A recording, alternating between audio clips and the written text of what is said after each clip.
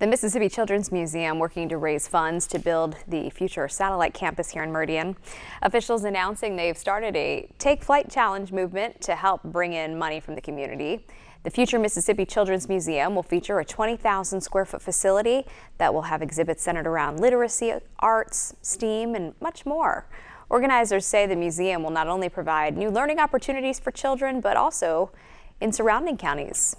We are starting today with our challenge, and we're going to go until September or until we reach $1 million. To be able to bring these resources to East Mississippi, we'll be able to walk along next to our parents and our educators and the child's whole circle of influence to help inspire an everlasting joy of learning in our children.